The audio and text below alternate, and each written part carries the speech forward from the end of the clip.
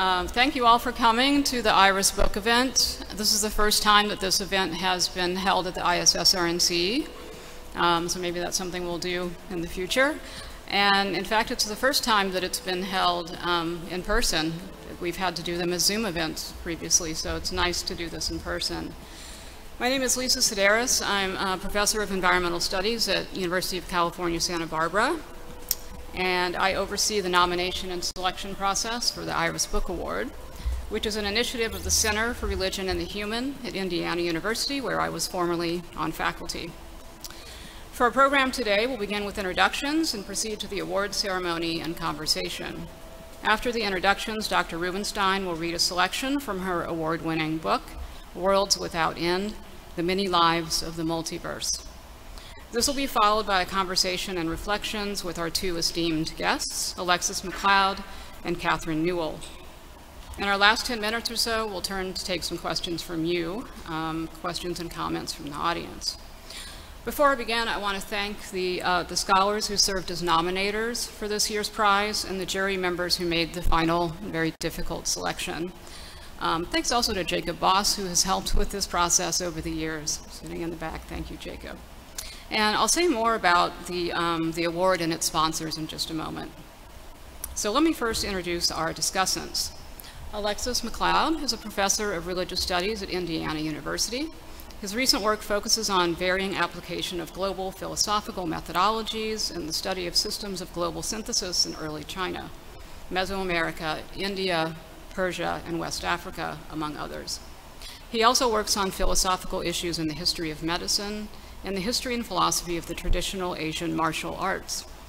He's quite a prolific author. His published works include Understanding Asian Philosophy, Bloomsbury 2014, Theories of Truth in Chinese Philosophy, Roman and Littlefield 2015, Astronomy in the Ancient World, Springer 2016, this is like a book a year, as you can see, Philosophy of the Ancient Maya, Lexington Books 2017, The Philosophical Thought of Wang Chung, Palgrave Macmillan 2018, The Tao of Madness, Oxford University Press 2021, and he is also the editor of the Bloomsbury Research Handbook of Early Chinese Ethics and Political Philosophy, Bloomsbury 2019, and the co-author of Transcendence and Non-Naturalism in Early Chinese Thought, Bloomsbury 2020, which is the first of 3 planned volumes on non-naturalist views in early China. Additionally, he has a forthcoming book, or perhaps it's come out now, with Cambridge University Press, titled An Introduction to Mesoamerican Philosophy, and a forthcoming edited collection. I told you, he's a prolific author, The Rutledge Companion to Global Philosophy. He's currently completing a monograph titled Creating the Dragon on the links between mythology, narrative, and the construction of identity in the traditional Asian martial arts. Catherine Newell is a scholar of the conjoined histories of religion and science. Her first book, Destined for the Stars, Faith, the Future, and the Final Frontier, University of Pittsburgh Press, which we heard about this morning. If you were here at the plenary session, we were talking about space. You heard about that book already. Traces post-World War II American zeal for space exploration back to 19th century religious belief in American manifest destiny. Newell focuses on the artists, historians, and scientists who popularized space exploration by framing the conquest of the final frontier as the religious and cultural legacy of the conquest of the American West. Her most recent work examines how individuals use scientific concepts about food and diet as the basis for spiritual practice. Her new book, Food Faiths, Diet, Religion, and the Science of Spiritual Eating, is forthcoming from Lexington Books. It explores how science filters through popular culture to affect the spiritual inclinations of individuals and investigates the influence of religion on science, biomedicine, and contemporary spirituality. Additionally, Newell has published articles and book chapters on dystopic science fiction, nature religion, the religious origins of American vegetarianism, and how biblical injunctions to, quote, rule over the earth still inflect debates about environmental science and management in the 21st century. Our guest of honor and award recipient is Mary Jane Rubenstein. Rubenstein is professor of religion and science and society at Wesleyan University and is affiliated with the philosophy department and the feminist gender and sexuality studies program at Wesleyan. Did I already say Wesleyan? She holds a BA from Williams College, an MPhil, I guess Master of Philosophy, from Cambridge University, and a PhD from Columbia University. Her research unearths the philosophies and histories of religion and science, especially in relation to cosmology, ecology, and space travel. She's the author of many books, most recently Astrotopia, which you'll be hearing more about this afternoon in her keynote talk. Astrotopia, The Dangerous Religion of the Corporate Space Race, University of Chicago, 2022. Pantheologies, Gods, Worlds, and Monsters, Columbia University Press, 2018. Worlds Without End, which is the award-winning book for today, The Many Lives of the Multiverse, Columbia University Press, 2014. And Strange Wonder, The Closure of Metaphysics and the Opening of Awe, also Columbia, 2009. She is also co-editor with Catherine Keller of Entangled Worlds, Religion, Science, and the New Materialisms, Fordham University Press, 2017, also a very prolific author. And co-author with Thomas Carlson and Mark C. Taylor of Image, Three Inquiries in Technology and Imagination, University of Chicago Press, 2021. And of course, she is also now the winner of the 2022 IRIS Award. So to tell you a bit about the IRIS Award, it's an annual prize of $2,000 given to an outstanding work at the intersection of science, religion, nature, and technology. The book prize is one of several initiatives supported by a $1 million grant from the Henry Luce Foundation, titled Being Human, Public Scholarship as Theological Anthropology. The award and associated activities are organized under the auspices of the Center for Religion and the Human at Indiana University, co-directed by Winifred Sullivan and J. Cameron Carter. I also want to invite you to check out the Center for Religion and the Human's book series with IU Press, for which Winnie Sullivan and I are the series editors, and consider submitting a proposal. You can go to the Center website for more about that. The IRIS Award recognizes scholarship that offers new insights into the meaning and status of the human vis-a-vis the natural world and non-human life, and in relation to cultural, historical forces emanating from religion and theology, science and technology. Nominations for the Book Award are made by active scholars in the fields of religious studies, religion and nature, science and technology and religion, and by academic and popular presses. More information about the nomination process is available on the Center for Religion and the Human website, and nominations for the 2023 prize are currently open. The award especially recognizes scholarship that implicitly or explicitly explores questions of the human, work that thinks beyond existing categories or methods in religion and science, that exhibits intellectual humility, skillful integration of interdisciplinary perspectives, and exemplary writing. And the books considered for this award must be 2 years past their publication date, and they cover about a 7-year span. 2 years past their publication date in order that their impact can be assessed, but also, of course, that means that that's a wide range of books over a number of years, so the competition can be pretty fierce.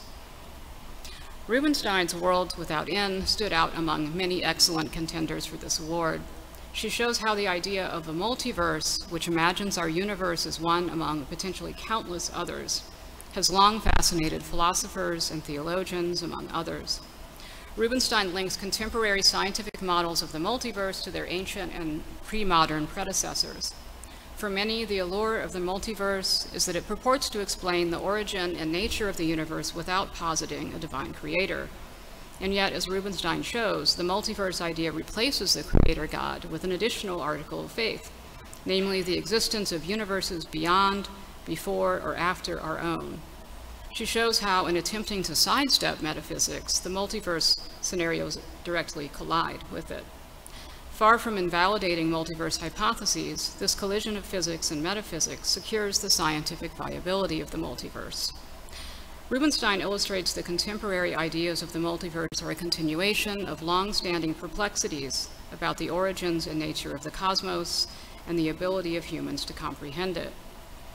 The jurors for the IRIS Book Award praised Worlds Without End as, quote, a delightful tour of a topic that was once esoteric, but is now hovering on the edges of science fact, that we do not exist in a universe, but rather in a multiverse. They hailed the book as a fascinating and entertaining exploration of the history of an idea that just won't quit. From the ancient atomists to modern cosmologists, the hunch that 1 + 1 equals or might add up to infinity has influenced everything from physics to theology. It's a testament to Rubenstein's prowess as a writer and her affability as a narrator that a generally unintuitive notion, many worlds, not just one, is rendered not only comprehensible, but engaging and enjoyable. The book is witty, erudite, and somewhat mind-blowing. So, congratulations, Dr. Rubenstein, receiving the Iris Award 2022, and there's an award. I have an actual award.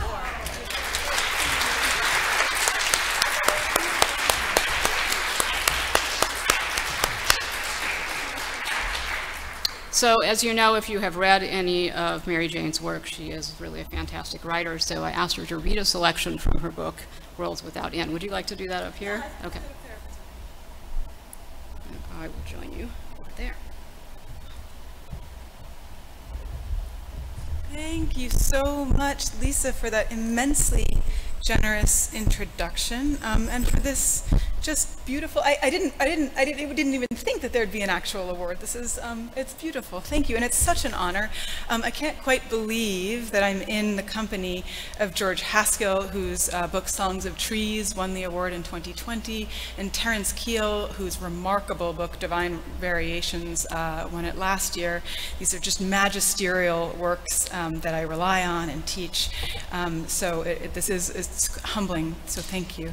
Thanks so much to Lisa, to the Luce Foundation, to Indiana University's Center for Religion and the Human, to the panel of reviewers, if you happen to be out there, to Wendy Lochner at Columbia University Press, and of course to our discussants, Catherine Newell and Alexus McLeod. I was going to ask, so I was preparing to say thank you also to Iris, who I imagined, this award is called the Iris Award, and I was like, Iris, and I was imagining some like 97-year-old lady donor, and I was like, Lisa, who is Iris? Like, who is she?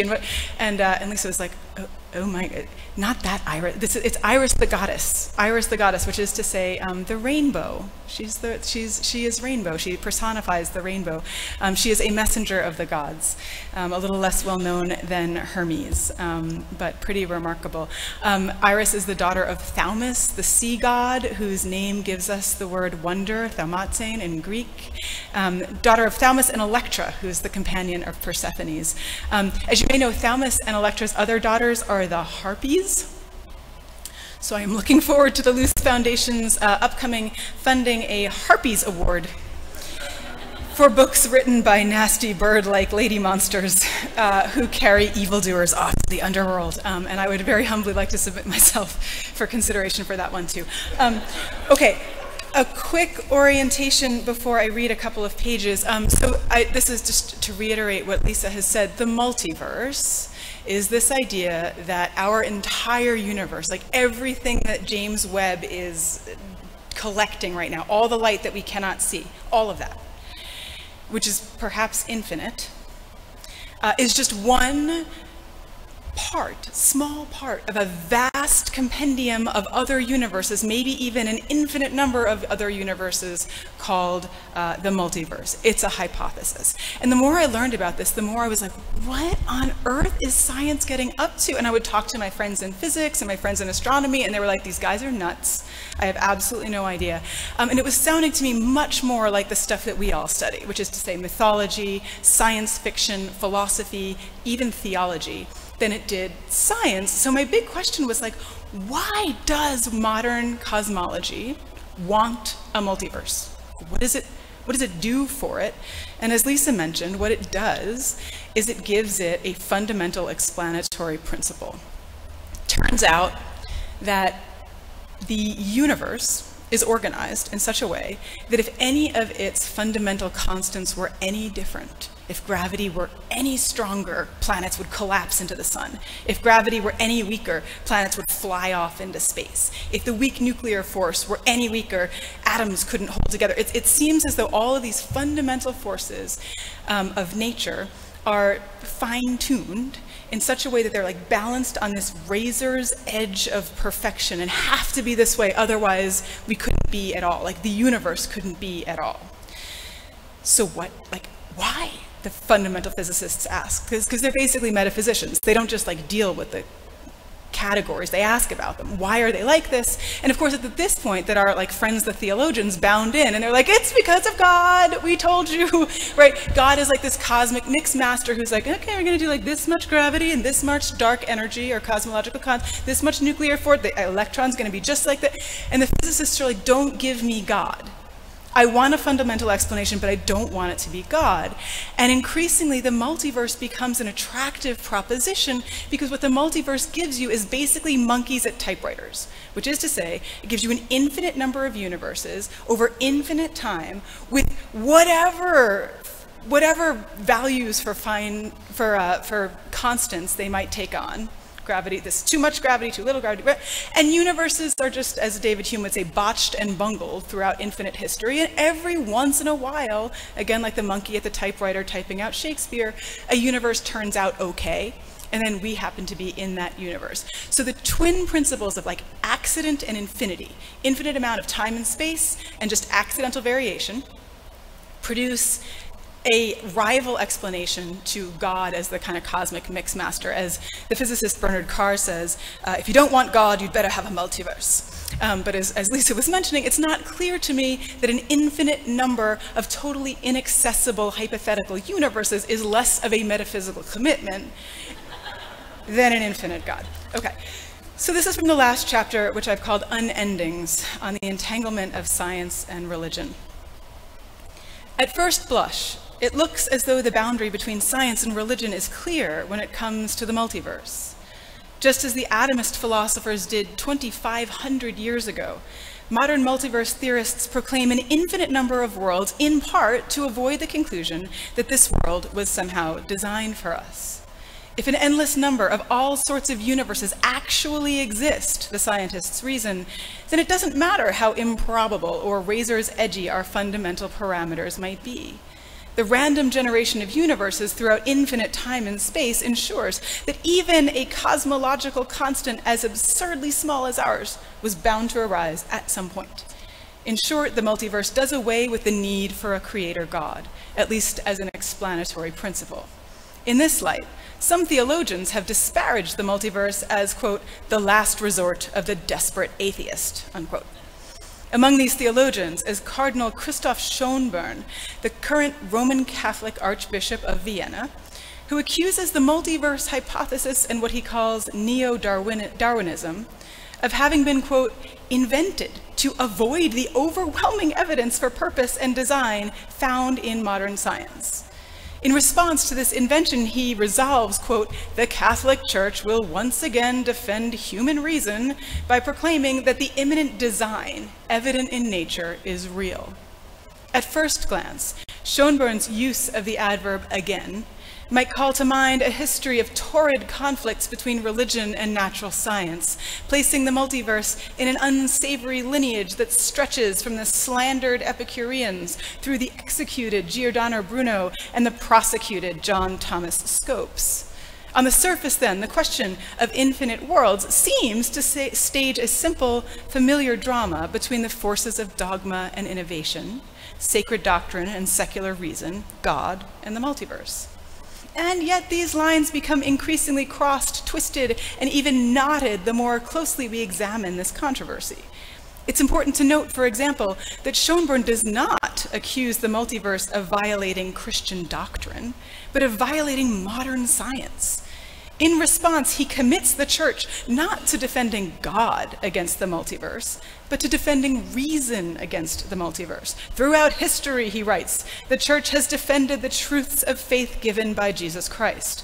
But in the modern era, the Catholic Church is in the odd position of standing in firm defense of reason as well. Standing firm in this odd position, Schönborn marshals neither the Bible nor the fathers nor the doctors of the church to assert the singularity of the cosmos. He never calls the multiverse hypothesis heretical, incompatible with scripture, or an insult to divine infinity. Rather, he calls it an abdication of human intelligence. In particular, he charges appealing to an infinite number of invisible universes amounts to giving up the search for an explanation of the world as it appears to us. What are we doing dreaming about other universes when we have not managed to address global warming or malaria or the common cold? Insofar as the multiverse hypothesis is said to be neither provable nor falsifiable, Karl Popper, the Archbishop and like-minded critics accuse multiverse cosmologies of falling outside the proper purview of science. Of course, one can always accuse these critics of hiding fundamentally theological motivations behind a scientific smokescreen, of saying their concern is really for human intelligence when it's really for intelligent design. But whether or not this is true, such an argument is of limited value. To reduce Schönborn and others' critiques of the multiverse to some sort of secret theology is to overestimate the metaphysical power of the position they criticize. After all, while the principles of accident and infinity may do away with the need for a creator God, they hardly disprove the existence of such a God, nor are they even incompatible with one. As Thomas Aquinas argued immediately after positing his teleological argument, which becomes the intelligent design hypothesis, it doesn't matter what sort of material process an atheist posits as the creative force of the universe. The theist can always retort, God made that material process. For this reason, there are plenty of self-professed Christian physicists and philosophers who affirm the existence of the multiverse with no theological difficulty at all. Simply put, a Christian can simply affirm that God created the multiverse that created the universe. That having been said, such an argument, however updated its evidence, would be in principle no more forceful than the traditional argument from design, and would be subject to the same logical and ethical critiques that Philo levels against it in David Hume's dialogues. Depending on the thinker, it might even be subject to a trenchant theological critique, because it's not clear that the God of the design argument, the one who like bangs the Big Bang, like bang, and then he's done, and then science takes off, bears much resemblance to the God who breathes into the nostrils of an earth creature, or who delivers an oppressed people from slavery, or whose prophets implore the nation to do justice, love kindness, and walk humbly with your God. In short, there's a chasm between what some theologians, following a fragment in Blaise Pascal's Pensées, called the God of the philosophers on the one hand, and the God of Abraham, Isaac, and Jacob on the other. One of the most powerful critics of this God of the philosophers was the German theologian Dietrich Bonhoeffer. Writing from his cell in a Gestapo prison, he'd been part of a failed plot to assassinate Hitler and was executed just days before the end of the war. Bonhoeffer assailed the kind of thinking that makes God into a metaphysical principle at the edge of the world rather than an ethical force in the midst of it. Religious people, he says, speak of God at a point where human knowledge is at an end. He's explaining this in a letter to Eberhard Bethge. Actually, he says, this God is a deus ex machina that they're always bringing on the scene, either to appear to solve insoluble problems or to provide strength when human powers fail. The problem with appealing to God at the limits of human knowledge is that as the scope of human knowledge expands, the space for God progressively shrinks until God is edged out of the world completely. Now that humanity doesn't need God to explain the fall of rains or the rotation of planets or even the creation and distribution of matter, God becomes confined at best to that one little ocular mechanism that biologists can't explain, or to the bacterial flagellum, or to the 10 to the negative 34 seconds before the Big Bang hypothesis kicks in to explain creation. God becomes nothing more than a first nudge, a stopgap invoked to plug the remaining holes in human understanding.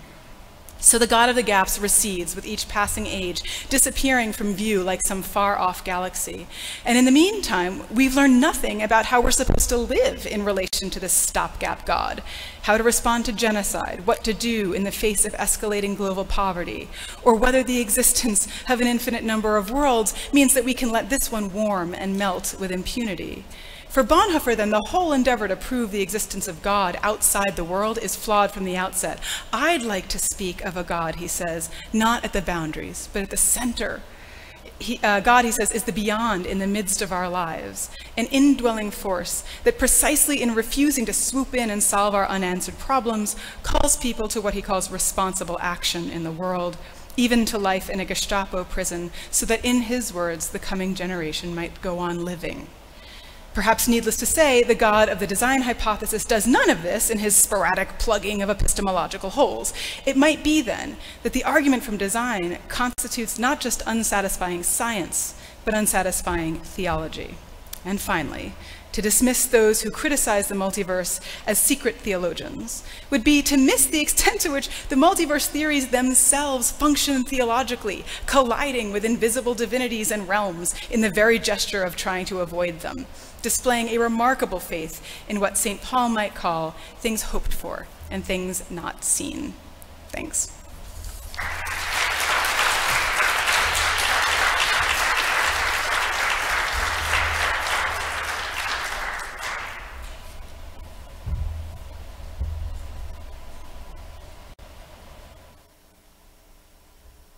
How's the sound?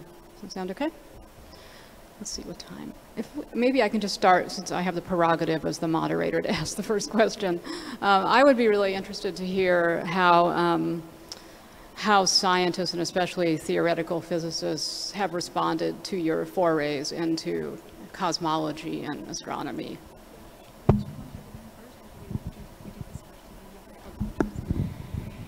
That is a great question. So people who've actually, physicists who've read the book have actually said, yeah, you know what, we're bad philosophers. This is the problem.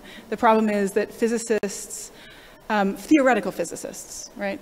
Theoretical physicists are often operating, especially cosmologists, are operating in this already metaphysical terrain. I think, as I've suggested, the minute you ask why are the parameters the way they are, I think you're on metaphysical ground and you can only get a metaphysical answer. You can only get either something like God or something like the multiverse, neither of which is strictly speaking within the boundaries of, say, observational or experimental physics. So they're on this metaphysical ground and they don't know what to do there. They sense it's something big, and so what they say is something like, ha ha, there's no God, and then, and the publishing industry doesn't help, and the news industry doesn't help, because then you get more books sold if Stephen Hawking has been telling you that there's no God. It's a lot more interesting to say Stephen Hawking says there's no God than Stephen Hawking has a fascinating no-boundary proposal within which wherever you go in the universe, you loop back around. Like, that's not going to sell anything. But Stephen Hawking says there's no God, that sells something, and right. So yeah, for the most part, they've said things like, yeah, we really need to reinvigorate the liberal arts so that our physics students are really studying philosophy, so they know what they're saying when they make these large claims. So for the most part, it's been a real non-problem, actually. I know, I've made friends, I've got pals, I love them, so that's been really great. Yeah. Why don't we turn it over to Schultz? So first, I just want to thank you for writing this fantastic book. I learned a lot from this book. It has the features of what I think are the kind of best writing, in that not only did I learn a lot from it, but it actually helped me think in new ways about the work that I'm doing as well. So thank you for that. There's one thing, actually, one quote. I was wondering if you would get to this one in your reading. One thing that really kind of hit me when you wrote in this last chapter as well, that quote, every multiverse hypothesis opens in one way or another onto uncannily metaphysical, even theological terrain. Every scenario requires us to assent to worlds, gods, or generative principles that remain, in the words of an old English hymn, in light inaccessible hid from our eyes, end quote. It's interesting because I had been kind of trying to make a case for the connection between philosophy and theology and contemporary physics in my earlier book, and I did not do it anywhere nearly as well as you did. So I think what I'm going to do when this comes up is I'm just going to hand people your book and say, look at Mary Jane's book, she does it better than I do. So I wanted to ask a quick question about intellectual formation in the natural sciences. This response to views of the multiverse, either acceptance of them or putting them forth or resisting them, seems to have to do, as you discuss, with this issue of a divine creator. But I wonder to what extent I wonder to what extent the particular intellectual formation of individual scientists may explain the way in which they either are okay with the kind of multiverse idea in all of its kind of philosophical trappings, or whether they resist it. And I'm not quite sure what's going on, so I wanted to get a sense of your sense of, is this people who are taking a lot of philosophy and religious studies and theology classes, or is it just people who are kind of who are willing to accept these kind of views, or do you think there's something else going on? Yeah, I think that the more philosophy and theology classes physicists have taken, the more reluctant they are to get on the multiverse bus, because they see where it's headed, and they see what the assumptions are that you sort of have to swallow in order to now I'm mixing metaphors. You have to swallow assumptions to get on a multiverse bus. It's terrible. But they see what it is they're assenting to, right? So for example, so Paul Davies, for example, who teaches here, is a major critic of the multiverse because he says we just don't have the data to make these sort of ecstatic extrapolations about infinite universes nested within infinite universes. And he is this very, well-trained, very well-rounded kind of Renaissance thinker. But it tends to be folks who are more narrowly in mathematics and physics who get themselves into this funny hole, and they're like, oh my gosh, wait a minute, what if we're a simulation and the people running the simulation are like our gods, right? And they get to this point, they're like, my mind is blown. And the folks who study this are like, dude, that is like William Paley. Like we did this a while ago. And so I know where that's coming from, and I know how to, so that tends to be, the mapping tends to be that. Like the more philosophy and theology you have, the less interested you are in the multiverse hypothesis. But I think what I got excited about in this book was that it seemed, this particular site of inquiry seemed to open up a slightly different way of going about the religion and science thing than I think a lot of folks often do, and all of you are exceptions to this. But that it doesn't, the question of whether science or religion is right in this regard is so uninteresting because it's so unanswerable, and it's so that it's just a dead end from the beginning. So either you don't talk about it, or you've got to find a different way to talk about it. And it seems that the much more interesting way to talk about it is to see that like these contemporary theories of the cosmos are themselves producing these mythologies, these theologies. They're doing like creative, constructive theologies in their own right. And the least interesting question you can ask is like, is that compatible with the God of Abraham, Isaac, and like, of course it is. Everything is compatible with the God of Abraham and Isaac and Jacob if you want it to be, right? The much more interesting way to do it as a religious studies person, I think, is to say like, look at this amazing new site of human production and creation, right? And it would just be great if they knew that that's what they were up to. But yeah. Thank you for all that. So we have all this talk of physicists and philosophers and cosmologists and high levels of thinking. So I want to ask you about the television show Community. Specifically, for those of you who are fans, you'll know exactly what I'm talking about. Season 3, episode 4, there's a plot line where every toss of a dice leads to a different timeline in a different universe. And this might sound familiar if you don't watch Community, which that's your problem, you should watch it. But you might have heard during the pandemic reference to us all being in the darkest timeline. This was a joke in Community that kept coming back, that of all of the universes in which they popped out of, that somehow there was someplace else a dark timeline where everything had gone completely off the rails. Somehow that perfectly summed up 2020 to a lot of people, including me. But this plotline was just one of, I think, hundreds in popular culture where everything from Community to Sliding Doors to Everything Everywhere All at Once, where it's taken for granted that the multiverse hypothesis or the multiverse itself exists, and people know enough about it to have it be the main plot conceit, seems to say that this hypothesis appears to have gone mainstream. So you referenced the same quote that you opened the book with, Bernard Carr's, if you don't want God, you'd better have a multiverse. So where all this is leading is for those of us who work at the intersections of popular culture and religion, there's that idea that comes from Weber and Eliade, et cetera, that culture itself represents or illustrates to us some of these sublimated religious ideas and nostalgias. And so it occurs to me that perhaps the multiverse and its representations in popular culture is exactly that, that it's living in a secular culture where people are trying to have some kind of evidence of or version of the universe that does have either this prime mover or that there's something that sets all this in action. So really my question is, do you think it's possible that the multiverse's popularity is due to this idea that if we can't have a god, maybe we can have a multiverse? Great, great. I think there are two possibilities here to explain the popularity of multiverse scenarios. Yes, you're right. I mean, I talk a bit about this absurd episode of Family Guy in the book. There's the community dice toss, which every one of my students still knows, right? That's an old episode at this point, and they still know it. Yeah.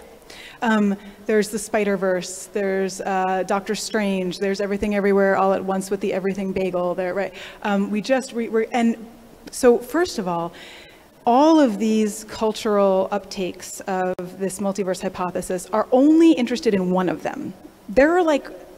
I suggest there are sort of 5 distinct multiverse hypotheses going on right now, circulating in modern physics.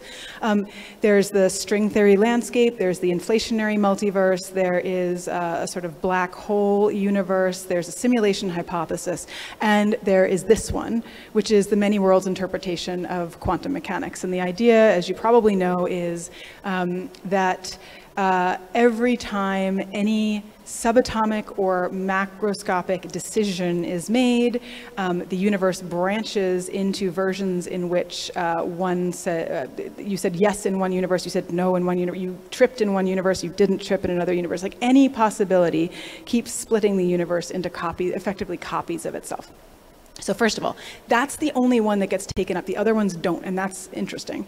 And I think part of it is because as weird and fractal and destabilizing as the many worlds interpretation is, it does all of that for the sake precisely of resurrecting a kind of God figure, which is to say the unity of the wave function. From the perspective of the wave function itself, all of these universes are part of this totally necessary, completely determined macroverse in which there's actually no free choice, and there's no, because everything is just evolving according to all of its possible routes. So there is a kind of theological longing, I think, among quantum theorists who go for the many worlds hypothesis, because they're like, does not make any sense to say that an electron can choose where to decohere. And insofar as that's not possible, the whole universe has to split, right? So you preserve a kind of totally classic universe, actually, by going for an infinite number of many worlds universes. So I think there is a kind of theological longing there. My other sense, though, is that all of these texts, these cultural texts, play on the question of almost all of them, individual choice. Did you read that? I mean, a genuinely awful book. Oh gosh, we're on The Midnight Library. That thing. It's a woman who chose the wrong guy to date, and she goes through all of these worlds in which she dated other guys, and would she have been happier dating these other guys? Anyway, all of these things tend to play on personal choice, on whom we've decided to love, on where we've decided to work, on how we've decided to make war with the universe, whatever it is. And you see these other. There seems to be, I don't know, it won't be any news to the folks in this room that I think for the millennials and the Zoomers, the reality of the climate crisis and the reality of the decisions that human beings have made is so pressing and so dismally hanging that the question is always is there anything else anybody could have done? So this question of free choice, of living otherwise, of other possible worlds seems to be a really active and open one right now. And for anybody who's into this kind of literature, the only decent treatment I have seen in decades of the many worlds hypothesis in a fictional account is Ted Chiang's Anxiety is the Dizziness of Freedom, which actually takes on this question of freedom and determinism in an infinite number of totally determined quantum universes. Yeah, thank you for that. Do you want to? So I wanted to ask a question about potentially different ways into this idea of a multiverse, and whether kind of any contemporary physical scientists are taking these ways in. And so there are two in particular that I kind of that had in mind. There's a very famous view of the late philosopher David Lewis, who had this position on modality. So modality gets used to explain different modal possibilities, right? So the idea of I could have sat here rather than sitting there, right? And so one way to explain this is that there are many worlds in which you have counterparts that do these various things, right? And he gives a kind of more modal realist view in which all these worlds actually exist, and which is something like this multiverse idea, which maybe was influential for some of the scientists you talk about. There's also Buddhist ideas that we were talking about before, in which the kind of Mahayana cosmologies of many worlds, they get there through kind of consideration of vastly different kinds of experience. So the possibility that I might experience the world in completely different ways than someone else, such that those actually represent different worlds. And I wonder to the extent is there a sense in which, so many of the physical scientists you're talking about, probably most of them, are concerned with this kind of question of avoiding divine design. Are there other other explanations that they give and say, oh, here's why we should buy multiverses, because they also have these other kind of like they also have these other explanations, or these other positive effects, or there are these kind of reasons for accepting, like the modal reason or the experiential reason. Are there kind of extra avoiding theology reasons, if you will, that they give? Yes. So the reason for, and I'm speaking too globally here. The reason for the growing consensus among theoretical physicists that we're probably in a multiverse is this avoidance of the God hypothesis. But these ideas have been around for decades and decades, and those initial theorists were not themselves seeking to avoid a God hypothesis. And I'll get to the question of Mahayana cosmology in a minute. Hugh Everett in the 1950s was the first person to posit the many worlds interpretation of quantum mechanics. This had very little to do with, again, avoiding a God hypothesis. He was just baffled at the Copenhagen suggestion that the subatomic world behaves according to the dizzying logic of quantum mechanics, where a particle can be in two places at once, and it can split in half and then go back and join itself, that it can interfere with its own past and present. He's like, it's not possible that that's possible that happens at the subatomic level and doesn't happen at the macroscopic level. After all, we are made of atoms, so if they're behaving this way, we must behave this way. So it's this kind of longing for philosophical coherence, I think, that leads him to say there is no decoherence at the quantum level. All there is this sort of smooth splitting of universes forever. And then in the 1980s, you start getting the inflationary theory of cosmology. This is, it's a mess. It's a total mess. The problem is that the more, the better pictures that we get of our cosmic microwave background, which is like an early snapshot of the universe just as atoms cooled enough sufficiently to decouple as light. It's like 380,000 years after the Big Bang. The better and better our resolution gets of this cosmic microwave background, the more and more we see that these areas of the cosmos look very much like those areas of the cosmos, as though they somehow interacted with one another. And yet, if you take classic measurements of the expansion of space-time, they wouldn't have had enough time to be in communication with one another. Therefore, something must have flung space-time out at the moment of the Big Bang faster, even faster than the speed of light. What, you say? Nothing can go faster than the speed of light. Turns out nothing in space can go faster than the speed of light, but space-time itself can. So they posit this thing called inflationary energy, which hypothetically pushes the entire cosmos out faster than the speed of light in order to account for these funny non-anomalies in the cosmic microwave background.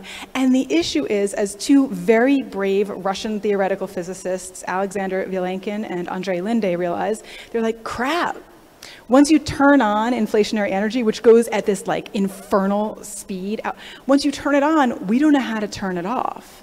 Like we can't figure out, it may relax in little pockets, but it's created so much more space-time elsewhere that it has to continue elsewhere. Therefore, if inflation happened to produce our universe, it must be producing universes in other places. And these guys in the 1980s posited this theory. They called, one of them called it eternal inflation, the other chaotic inflation, and everybody was like, these Russian guys are nuts. Like, why would they be talking about an infinite number of universes? Fast forward to 1998, the discovery of dark energy, and for reasons that I will explain later, over drinks, everybody's so freaked out that Steven Weinberg, who's like the guy everybody listens to, is like, you know what?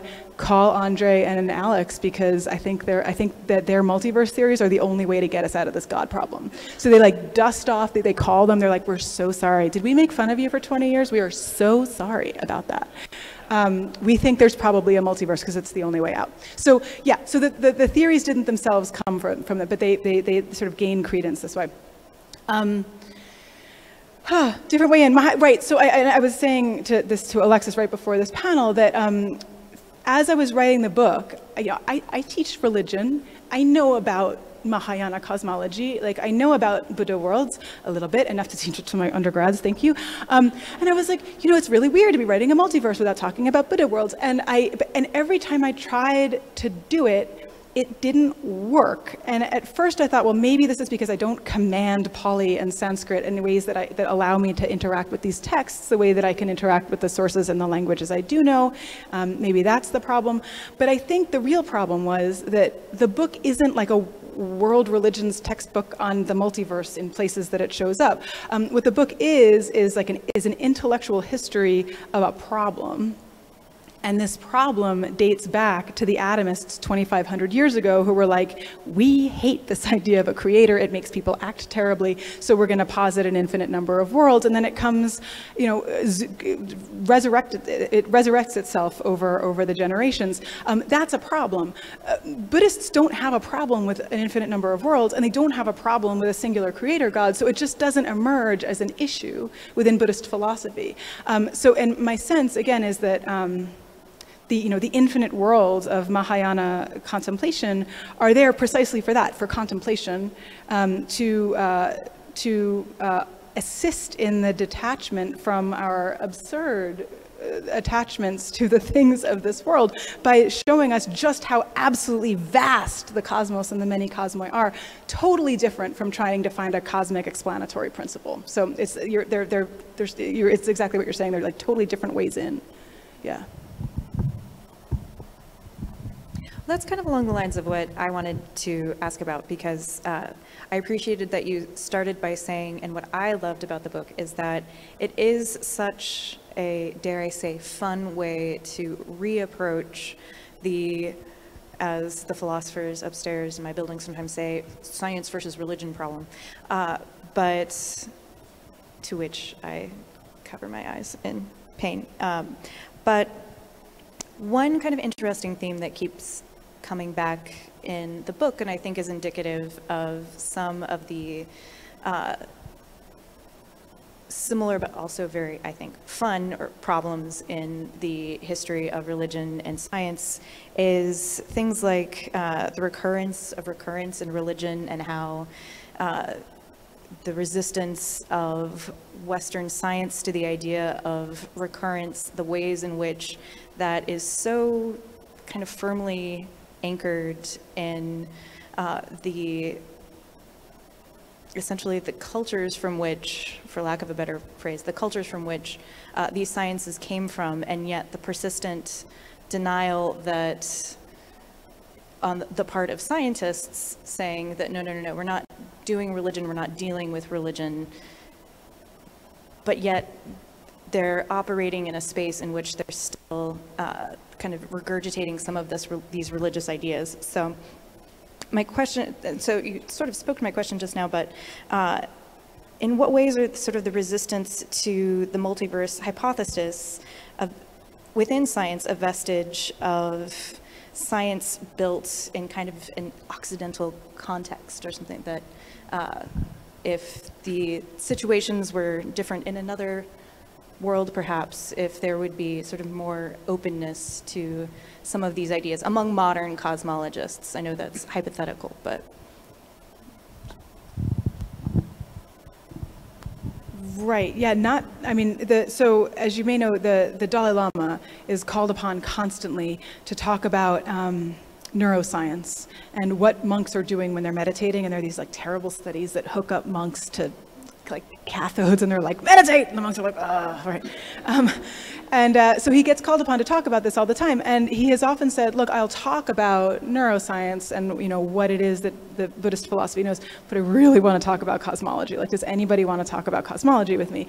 And, you know, for the Dalai Lama, the multiverse exactly is not a problem at all. He's like, what is the issue? This is exactly what we have been teaching for thousands and thousands of years. So there isn't, so my sense is that a Mahayana trained physicist would be like, yeah, we've been up to this for this isn't nearly so devastating as those of us trained up in what Marcelo Gleiser, the cosmologist, he's one of the friends that I have made wonderfully through this. Cosmologist Marcelo Gleiser says the problem with Western science is that we're still monotheist.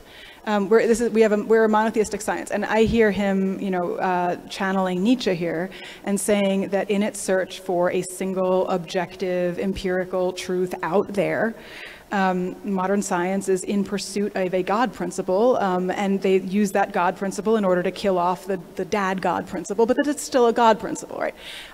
So, yeah, I think that to the extent that, you know, so I'm on nobody's side here, as you can probably tell, right? To the extent that there's just frenetic resistance to the multiverse hypothesis, that seems to be a holdover of a kind of monotheistic science. And to the extent there's a just totally uncritical embrace of the multiverse, that seems to be a lack of training in philosophy. And yes, in fact, some people have studied with David Lewis and his modal realism and are saying, like, this is exactly what is going on here. Some other modal philosophers will say that David Lewis commits what Alfred North Whitehead calls the fallacy of misplaced concreteness, which is to say, possibility is possibility. And when one thing is actualized, everything else is not. And that's just the way it goes. You don't get to have all of them in some hypothetical, you know, megaverse. You choose one thing and everything else is lost and it sucks. But like there is no you that's living that life, right? There's no me who can draw. I can't draw. There is no, I wouldn't, and this is back to Nietzsche, right? I wouldn't be me if I could draw. I'd be a totally different human being, right? So anyway, that's yeah, thanks. I can't draw. I have actually kind of related question that is connected to some of the things we were just talking about, and having to do with the issue of like the connection of a multiverse idea to manyness or diversity more generally, right? This idea that this kind of the intellectual background of many people who will resist this kind of idea are in a unified conception of the way the world is. And I wonder to what extent, because I know for me, a multiverse struck me as like you were saying with the Dalai Lama, of course, right? This is no big deal. To what extent the kind of engagement in something like syncretism or diversity or acceptance of diversity, right, might actually might affect the way that people are inclined to accept or reject a multiverse, right? Because it seems like there may be some connection between like kind of social ideas, right, and this notion of the multiverse. Okay, this is great. And the thing that I didn't talk nearly enough about in this book is science fiction. When there, and it seems to me there are like there are two major branches of the SF tree. And one is the kind that accelerates the sort of settler colonial logic and gets us, conquering space and gets us just regurgitating and intensifying all of the problems that we have created on Earth. And for what it's worth, I think that the like Spider-Verse and the Doctor Strange stuff operates in that key, because all those other worlds are to stage like intergalactic war. It's just the only thing they're doing there is so that things can explode, right? The other branch of science fiction is, the more speculative fiction version that is, has been on the rise for the last 60 years, people like Samuel Delany and Octavia Butler, Afrofuturists, indigenous futurists, feminist futurists, Ursula Le Guin, that think about other worlds in order actually to imagine other worlds, not just like doing the same thing in some other dimension, but like to live differently. And the thing that's astonishing to me about, with that in mind, about the cosmological, the classic cosmological multiverse as we're getting it from contemporary theoretical physicists, is that you don't actually learn about other worlds at all. There's no modeling of like, okay, so what if you didn't have an electron? Or what if you do? All of these other worlds are just these kind of placeholders, these shells, in order to reaffirm the integrity, the singularity, and the supremacy of our universe. They don't do anything, right? So I don't think, I actually think it's a deeply conservative hypothesis, the multiverse hypothesis. It doesn't tend to be taken up by people who are genuinely interested in other worlds and living otherwise. Yeah.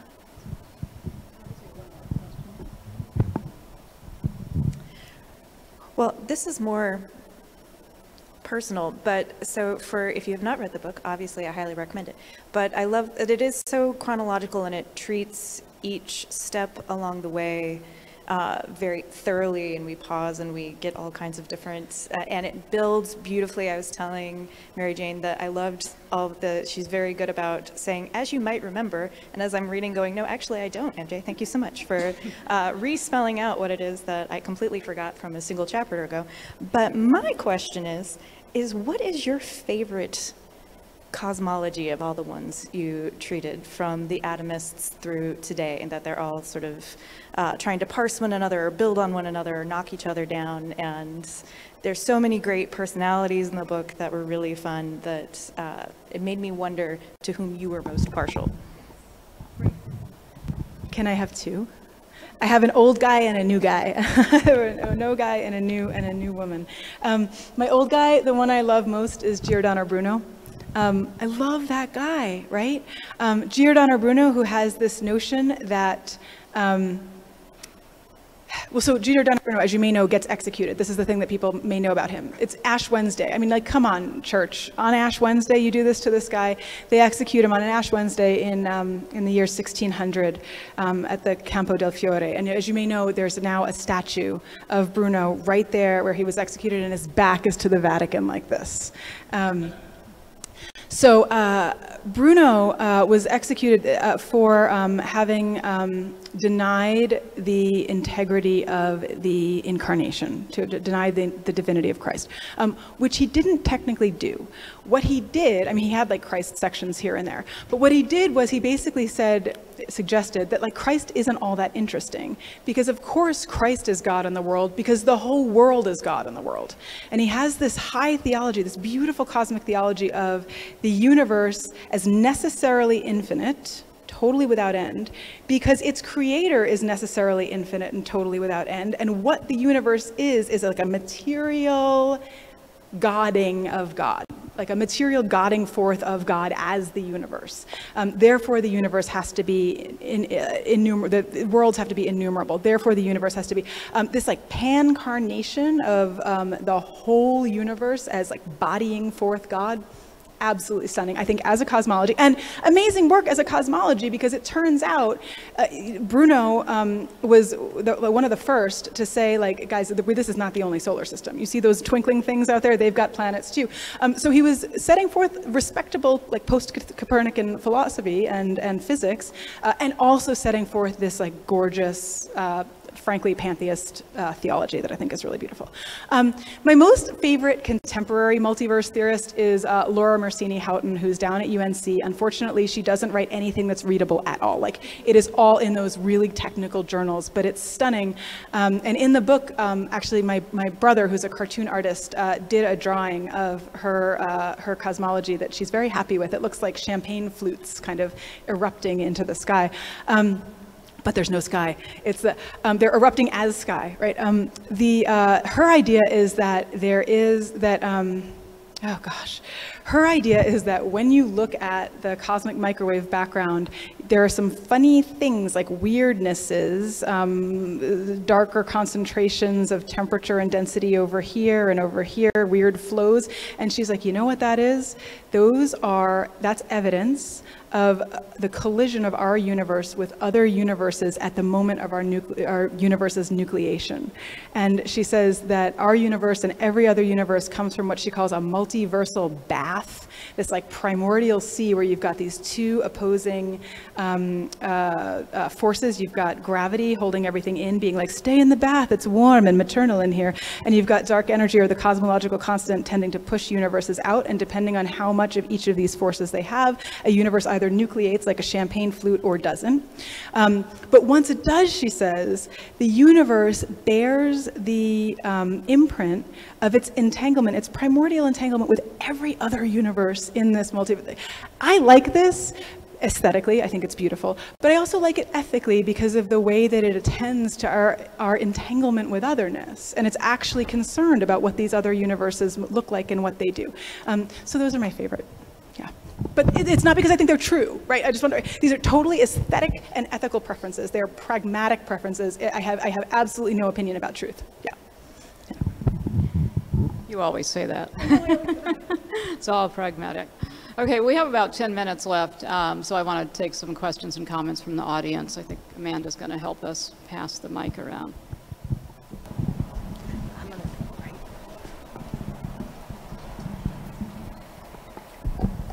Hi, thank you for that.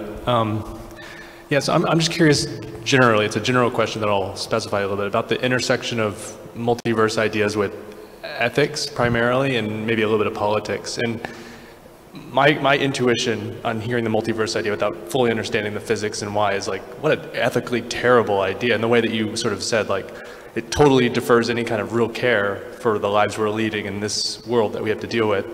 And I get similar intuitions on like some of the redemption stories and promises like from Christianity, like everything's gonna be okay in the end, so don't worry about it, something to this effect. So I'm just curious generally, like, but at the same time, a metaphysics we shouldn't reject just because we don't like it.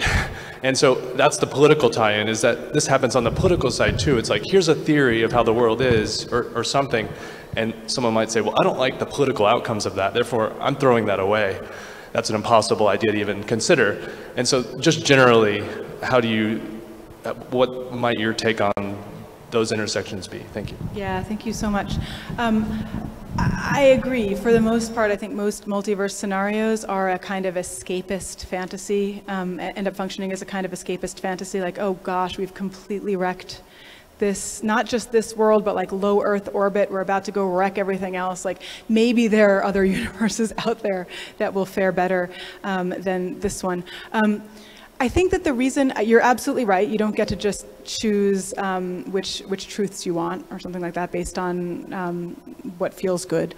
The issue is that these theories are operating so far beyond verifiability that I think that the only way to treat them really is as stories, as myths, and then to ask how the myths function, what kinds of, and then I go back to, like the Encyclopedia of Religion's entry on cosmogony, on creation stories, says that every creation story gives you some sort of primordial scene, the eruption of dualisms, the gradual assembly into some kind of order, and then an ethic that says, insofar as this is the way that the world was created, this is what you should go and do with it, right?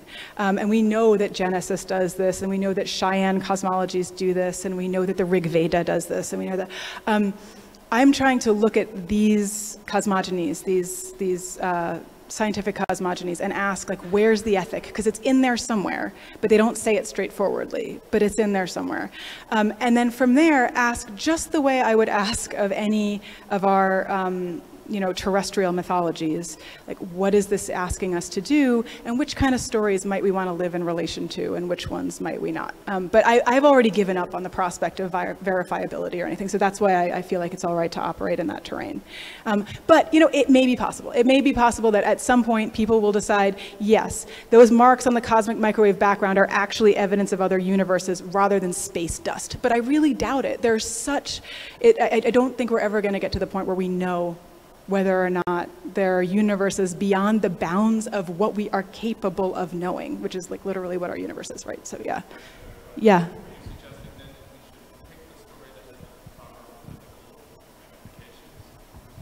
If you wanna pick a story, I mean, you can just, what I do in this, but I'm just like, oh, this is cool. This one says this one says that, this one says the other thing. And I would ask the same question to, again, anybody who studies the religions of the world. You know, you can study them in such a way that you just say, like, look at this amazing thing that these people do, and look at this amazing that these people, and just understand them all on their own terms.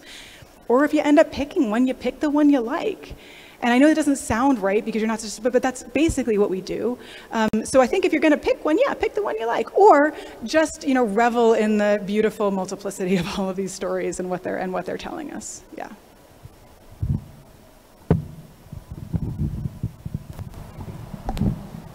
Thank you all so much for such a fascinating discussion. And for a wonderful book that I look forward to reading. I'm interested in the material consequences of beliefs, and so I'm curious if you could maybe take the Giordano Bruno example and put it against the backdrop of one of these theoretical physics examples. And maybe this is in the book, and I'm sorry if this is redundant, but I'm just curious about the material consequences of these beliefs. Like, what are the physical practices that may result from these ways of thinking? Thanks. Yeah, I don't know. I mean, it could, because we could talk sort of institutional practices. If string theory doesn't actually find a way to solve its measure problem, which is to say the distribution of worlds within a 10 to the 500 possible ways of compactifying 11-dimensional space-time, and like produce something measurable, it could be that there will be fewer string theorists in physics departments. At the moment, there are a lot of string theorists in a lot of physics departments because there's a lot of hope that string theory might actually reconcile quantum mechanics and general relativity. It's the sort of great hope. But it hasn't. I mean, it does theoretically, but it hasn't been proven in any. And so if string theory doesn't deliver at some point, its commitment to its own kind of multiverse, the string theory landscape, might result in a dramatic truncation of that particular field. I mean, that's, I don't see that anybody's getting, you know, executed these days for these sorts of ideas. And I also don't see that, so there's like an institutional question of respectability and things like that. But I also don't see a lot of, ecological activists. I don't see a lot of, committed forest protectors or anything caring at all about the multiverse. So it doesn't seem to have those kinds of concrete repercussions for our own action as we try to care for our increasingly convulsing planet. If that, yeah.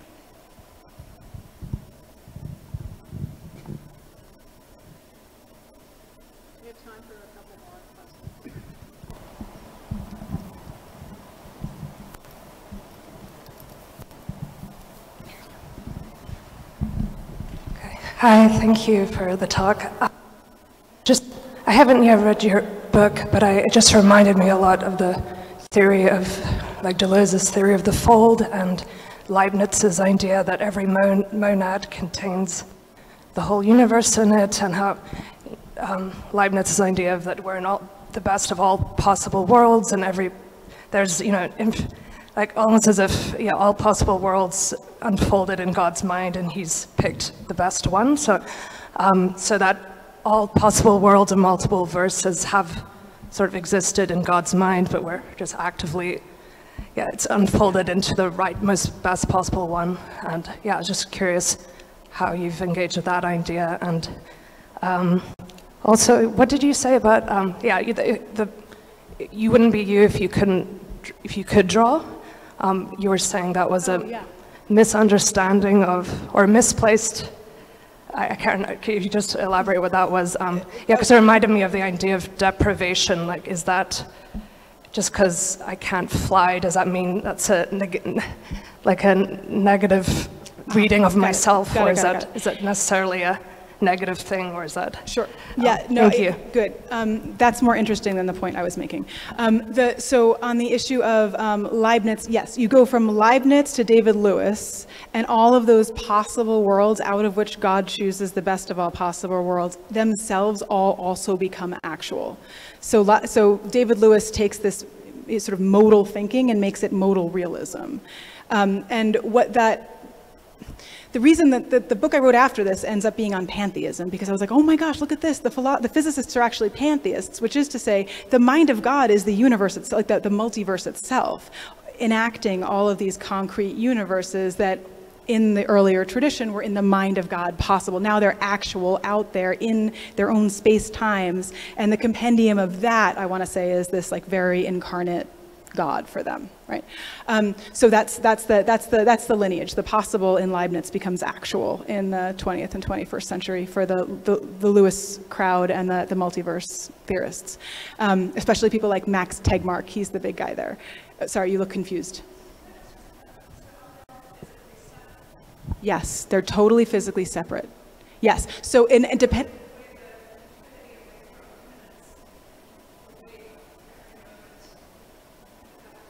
yeah, they're not good Deleuzians. I mean, it's this very sort of plotting. There's a universe here separated by a whole bunch of space-time that's racing outward, and then there's a universe there. Or if you get to, but it totally depends on the different model. The different model will locate universes in different kinds of dimensions and along different kinds of dimensionalities. The thing that I was saying about not being able to draw is that from a Nietzschean standpoint, the question of like, when these sort of many worlders will say like, okay, so in this room, we have all chosen to stay here for the entirety of this particular panel, right? But there is a world in which one of you got up and left because you were like, I am so bored, or I'm so hungry, or I'm so tired, or I'm so annoyed, or I'm so whatever, right?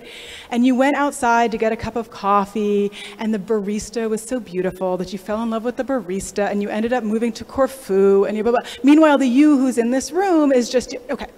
What Nietzsche wants to say is, this is absurd, this thinking, and it assumes that there's some kind of essential self, right, who subtends the one who stays and the one who goes and the one who can draw and the one who does music and the one who has pink hair and the one who has blue hair and the whatever. There is no such essential self. All the self is a kind of shifting, provisional name for all the shit that's happened to you over your life, right? And that's constantly changing and constantly, but if any one of those things that has happened to you were at all different, you would not be you. You would be a totally different person, right? Therefore, he sort of shuts down ahead of time the question of like, oh, what would I be in another universe? Where am I? He's like, you're not in another universe. This is it. All you are the accidents that compose this like illusion of you-ness. And now we're back to Buddhism, right?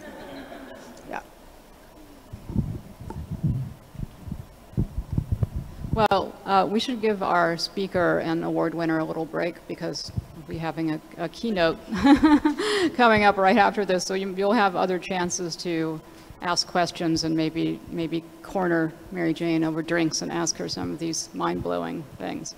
I want to thank you all again for a really interesting conversation, and please join me in congratulating Dr. Rubenstein again on her IWIS Award.